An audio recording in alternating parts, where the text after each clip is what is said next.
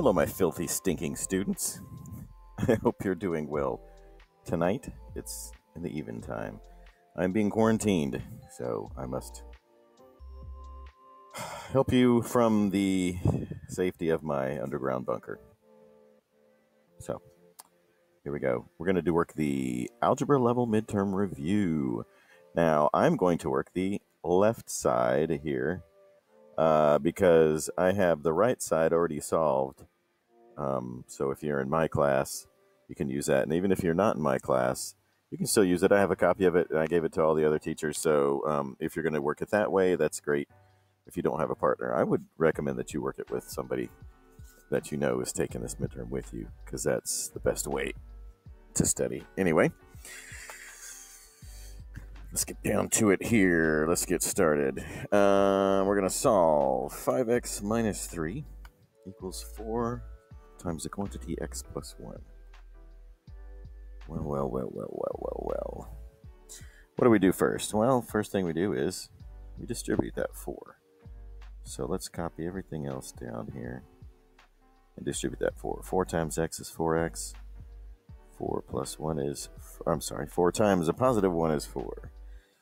Then the next step, let's isolate the variable. We're going to subtract 4x from both sides. Here's a hint, if you don't know where to start like this after you distribute, I mean, when you see parentheses, that should always be, distribute right away. If you don't know where to go after that, this all looks like a big jumble.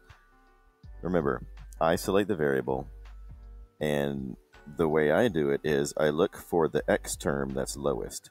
So this has a 4x, that's lower than 5x's. So I'm going to subtract that from the other side. And that gives me just an x. Then I'll bring this down like that. This goes away. And then I have that equals this. Bring this down, and you've got 4. And now that's a lot simpler. Just add 3 to both sides. And then x equals 7. There's that. All right. Let's go to the next one. Let's solve this. We got some negatives inside there, so let's keep those negative. Minus 4x. So 4 times a minus x is minus 4x. 4 times a minus 4 is minus 16. And that equals 7x. Well, let's add 4x to both sides. That way we don't have this negative one over here. And minus 16 equals 11x. And then all we have to do is divide by that coefficient. And I'm just going to write it down here so we have room. X equals negative 16/11. That's that answer right there. It's an ugly fraction, but sometimes it's got to be done. Last one on this page, let's distribute that. Oh, this is an inequality, so there's one thing we need to watch out for. If we get to it, I'll let you know, but if not, then just don't worry about it. Let's distribute 4 times x is 4x. 4 times a minus 2 is minus 8. And that's greater than 3 times x, which is 3x. And then 3 times a positive 1 is 3. So that's plus 3. Here's the lower, or that's the least value x. So I'm going to subtract that from both sides. Oh. That doesn't, there we go, that cancels. This gives me an x minus 8 is greater than 3. Then I add 8 to both sides. What's going on here? I've lost use of my pen. What's going on? Ah, there it is. Okay. Undo. Come on now. Okay. There we go. That cancels out, so I have x is greater than 11. All right, we didn't come across that thing that we had to remember, so we're good. We probably come across it here later. Let's keep on going. Oh, let's go to page 2. Alrighty, solve. Going to distribute this. Here's another inequality. We'll keep an eye out for it. We're going to distribute those two. So 3 times 6x, that's 18x. 3 times a minus 2 is a minus 6, and all that is greater than 9 times 2x, that's another 18x. And then 9 times a positive 5 is 45. What do we see here? Some of you might have spotted this. Let's isolate the variable. Subtract 18x from both sides, but what happens there? Those cancel, so I'm left with minus 6 is greater than 45. Is this a true statement? This is not a true statement. This is a false statement. This is nonsense. So that means we have no solution. No solution to that one. It happens. All right, solve for y. Okay, we've got an x and a y here. So we want to isolate the y. We want to get it to where it says y equals whatever. All this, and that's all going to be on the other side. So we're just kind of rearranging everything so y is on one side.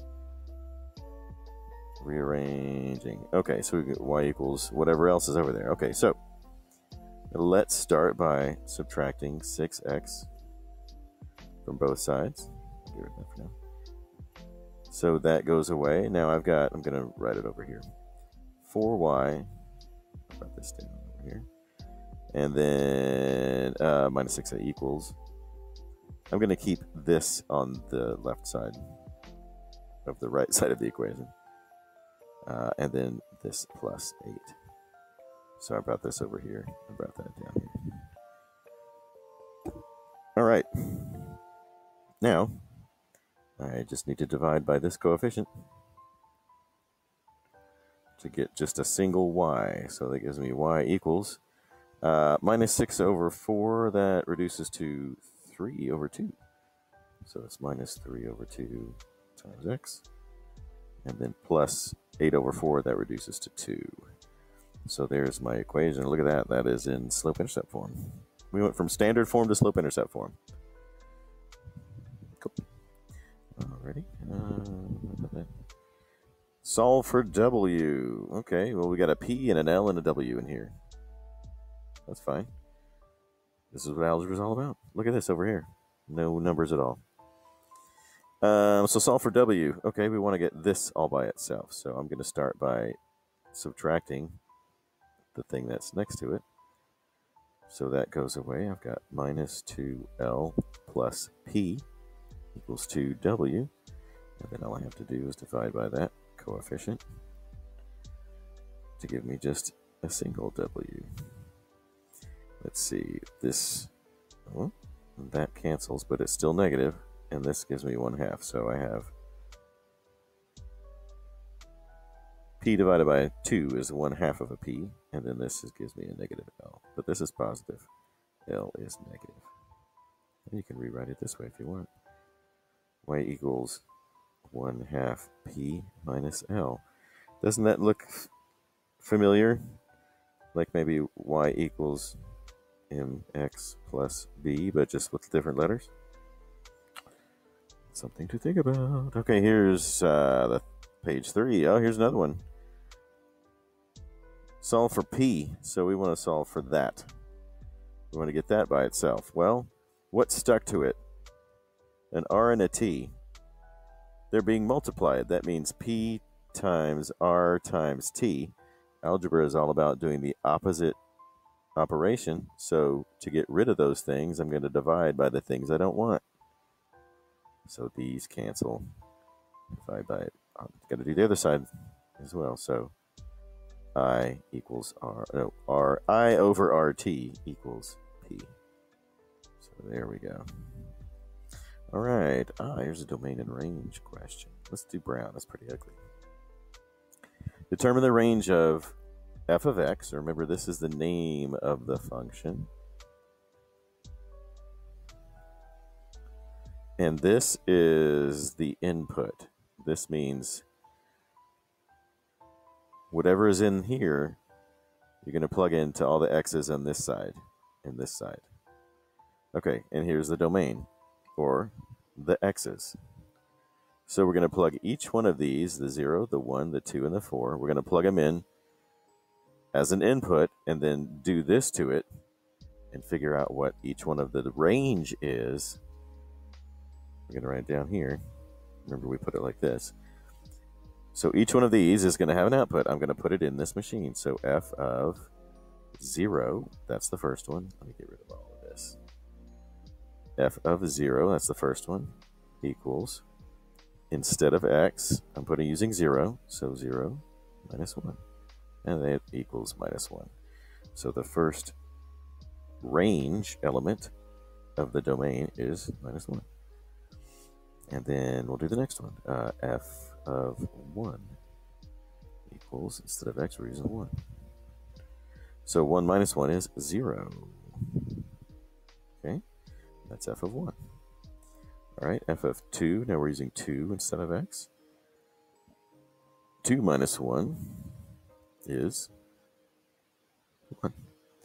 There's the next range element. And then the last one, that was 2. The last one is 4. So 4 minus 1 equals 3. So that's the last range. Oh, those look the same, don't they? There we go. So there's our range. Given these domain elements, there's the range. Alrighty. How about silver gray? Evaluate this for f of 3. So we're going to evaluate f of x equals x squared minus 4 for f of 3. That just means use 3 instead of x. That's all that means. So f of 3 equals 3, use parentheses, squared minus 4. Well, let's see. This sign doesn't change because we're just evaluating. This isn't a solve. This is evaluate. This just means simplify. This just means put the input through the machine. That's all that means. Okay, so 3 squared is 9. 3 times 3 is 9. To square a number is just to multiply by itself. So 9 minus 4. So f of 3 equals 5. And you can write it like this too. The xy is 3, 5. All right. Let's go to the next page. Let's see how many pages are in this review. 6, 7, 8, 9, 10, 11, 12, 13, 14 pages. Okay, I'm going to make this into 3 videos, and I'll do about 5 pages each. So let's go to page 4. All right, let's get a different color. No, we did blue already. Let's do that. Determine the domain and range. Domain and range of this graph. Okay, here's how you do this. First, this is, what type of data is this? This is continuous. It's a curve. So it's continuous. Remember, curve for C for continuous is curve. Dots are discrete. Okay. So here with the domain and range, this is the y-axis and this is the x-axis. So we're going to find the domain, which is the x, and the range. And the domain, this is this axis going this way, back and forth. So I am going to find the boundaries, and I'm going to use a highlighter just for this. I'm going to find the boundaries of x, the back and forth. So the lowest is right here. Ooh, that's awfully wide. Let's not do that. So wide. Okay. The boundaries are here. This is the lowest x going back and forth. This is the lowest value. And then over here is the highest value. That's where it ends. So this is 1, 2, 3, 4, 5, 6, 7, 8. This is minus 8. Let's make it look like an 8. Minus 8. And this is 1, 2, 3, 4, 5, 6. This is positive 6. So my x value, which is back and forth, and I'm going to erase these now so they don't confuse you. back and forth this way, it goes from a -8 to a 6. This curve going back and forth this way, left and right, ranges, and I just mean that, and that's where the distance is. That's where the area is, the place where it is, from -8 to 6. So these are the numbers that you put there. You just copy those down, and if you remember, this is always less than. And since this is these are all dots, so we treat them as solid dots. So we can't include them. So if it's a solid line or a solid dot, like over here, see, this is a solid dot. And I just realized I'm working the wrong one, aren't I? Well, that's okay. You need to practice. We'll do that one. We'll do that in a minute. Okay, so there's that range, and there's the domain, and then the range. Well, we'll find the highest and the lowest. The highest is 1, 2, 3, 4, 5, 6, 7, 8, +8, and the lowest is 1, 2, 3, 4, 5, 6, 6. So 6 is the lowest, and y is in between there. So there's that. Okay, I'm coming. All right, here's domain and range. Same thing. This is going to be easy, as we just did it. So on the x-axis. Oh, and looky here. This is a solid dot, and this is a circle, so we can't include that one. So let's find out. Let's see. 1, 2, 3, 4, 5. This is 5, and this is 1, 2, 3, 4, 5, and this is a -5. So the domain goes from -5 to 5. X is in the middle. This is a circle, so this is just less than, but this is a filled-in dot, so this is less than or equal to. All right, and then now we need to find the range. Do the light blue. So the lowest point is here, and the highest point is here. This is +3, 4, 5, 6, and this is 7. So the low value of the range is 3, and the high value is 7. And this was the open circle, so that goes with the 3. So that's just less than 3. And the other one is a filled-in dot that goes with 7, so that has the line underneath it. There we go. There's the range and domain for that graph. Ooh, a word problem. Let's do this word problem. Let's pick an orangey color. All right, the amount of honey in a hive, which is F of B, made by colonies of B. Clever. The amount of honey made by a colony of bees in 1 year is found using this function, f of b equals 60 times b. If there are no more than 500 bees, yes, we know bees are B. Thank you. In a colony over the course of a year, what is the domain and range of the function for this situation? Okay, let's rewrite this. We have f of b, B is for bees, equals 60 b. The amount of honey. So the amount, let's say it's ounces.